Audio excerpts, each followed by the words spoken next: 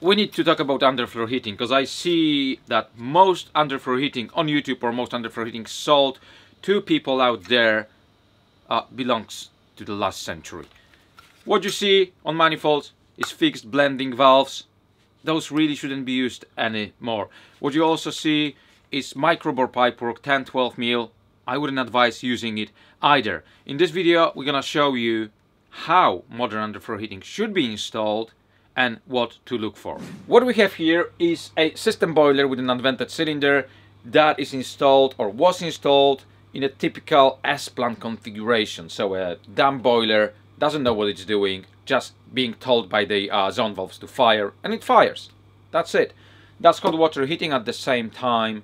There are radiators upstairs, underfloor heating downstairs. The boiler always fires at the same temperature, runs inefficiently.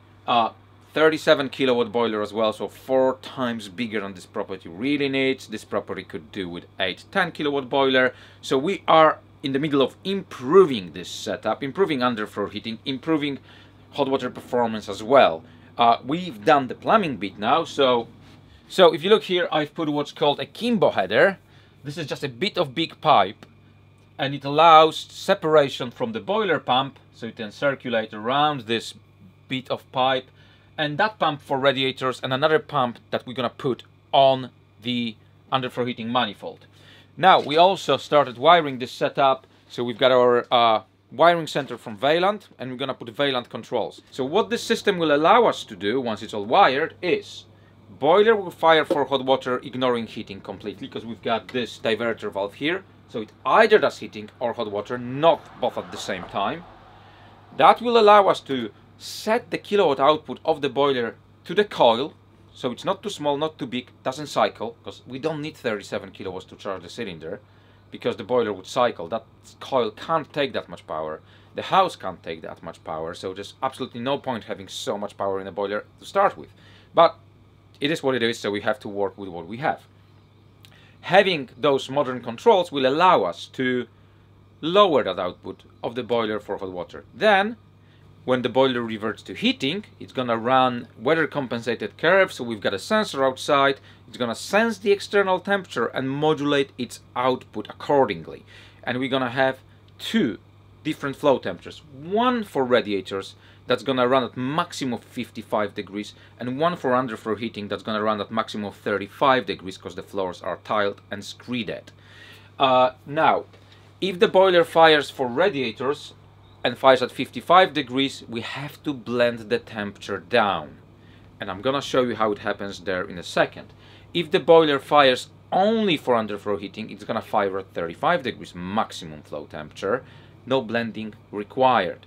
This is what you normally see on the manifolds, and 99% of underfloor heating gets installed with those. Please stop doing that, if you can. If you have a boiler that can do electronic mixers, you really shouldn't be installing those anymore. This is a fixed temperature manifold. This requires very high temperature from the boiler to come to here, let's say 60-70 degrees, and it's blended down at the manifold. There's absolutely no need to do that anymore, because it's inefficient and actually not that comfortable for the customer if you run it on off controls with tons of actuators, as we see on this manifold. So this is an upgraded setup. So that pump is the same pump as you have on here. We just removed the blending valve, and this is our electronic mixing valve, and this valve is controlled by a motor. In this case we're using SB valve, but there are different manufacturers doing that as well. This is controlled by the boiler, by the wiring center on the boiler, and by weather compensated sensor outside. And if this system is running on weather compensation, there is no longer any need to send temperature higher than the manifold needs from the boiler. So let's say it's -2, we need 35 degrees flow temperature. 35 degrees will come through that pipe, that valve will be fully open, and that pump will push the water to underfloor heating. If the radiators kick in on higher temperature, this valve will automatically adjust to blend it down with the return coming back from the manifold. The main difference between this setup is the fact that this is fixed, always the same temperature. This will change the amount of return water being mixed in the system depending on what boiler does, what flow temperature it fires, and will also react to the changes to the temperature outside. This is a thermostat, pipe stat, low limit stat that we put as a safety. If temperature overshoots on that pipe to the set on the thermostat, it will turn the pump off. Because if the customer plays with the controls and set them to 70 degrees, if that stat wasn't there, there would be nothing stopping 70-degree water going to underfloor heating, and that could be catastrophic to the floor finishes. So we need that kind of protection here. There'll also be a sensor on flow-to radiators and another sensor going on pipework here that links back to the boiler. So the boiler always knows what flow temperature it sends to underfloor heating, what flow temperature it sends to radiators, and another sensor inside the cylinder that tells the boiler what temperature there is inside the cylinder of your domestic hot water. So it's a much more sophisticated setup. And that setup allows not only greater efficiency, much greater control, but also much better comfort. So it's a win-win-win situation. And the only drawback of those setups is they are more complex, more expensive to install, and also not many people know how to install it. So I hope my videos will change that, and more guys will go out there and install them, and also more customers will demand those kind of setups because they simply are better. And that's your typical wiring center for underfloor heating. Normally you've got actuators wired to it, one per loop. Usually way too many controls, way too many thermostats, and you don't need it. You don't need wiring centers, you don't need loops, controls. All those controls are there only because it's high temperature setup. It gets a lot of energy quickly, overheats and shuts off zones so it doesn't get too hot. If the system is designed correctly, especially underfloor heating, it should run continuously at very low temperatures, pretty much self-regulating. The truth is though, I'm yet to see a well-designed system. From all the underfloor heating companies I have seen, there's only one that knows how to design a system correctly. If you order your underfloor heating and you get a design, they do that without heat loss. And doing a design without heat loss is not a design. It's just trying to sell you more kit that you don't need and trying to give you a design without a heat loss, because they're probably worried if they tell you I want a heat loss to design your system correctly, you'll go somewhere else. If you do underfloor heating, you do need heat loss. Without heat loss, it stops. You can't design it correctly. I also need to talk about pipe sizes. So, I've seen people still installing small bore pipes for underfloor heating, such as 10 or 12 mil or 11.5, whatever they are. Don't do it. You're gonna get yourself into trouble. 16 and 17 mil pipework is the absolute minimum you should be installing. Reason being, small pipework will give you lower output, will require higher flow temperature, and will have tremendously higher pressure loss. So you always need a pump on the manifold.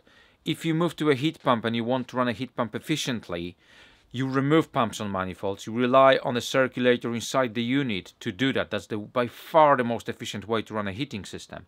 However, if your underfloor heating is of a small bore type, you may need additional pumps, you may need buffers, you may need higher flow temperatures. This may not make such a massive difference in the boiler, but running a system at 35 degrees and 55 degrees makes a tremendous difference on a heat pump.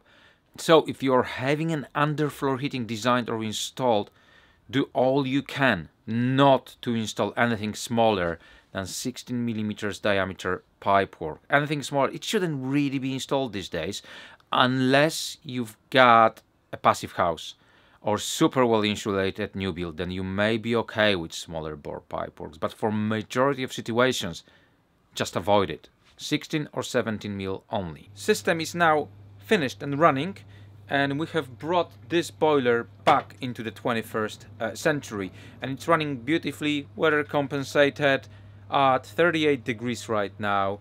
Yeah, it's running low, it's running weather compensated. Everything is controlled now by this VR71 Vaillant wiring center. So if you have a Vaillant boiler and a cylinder, this is what you should be using.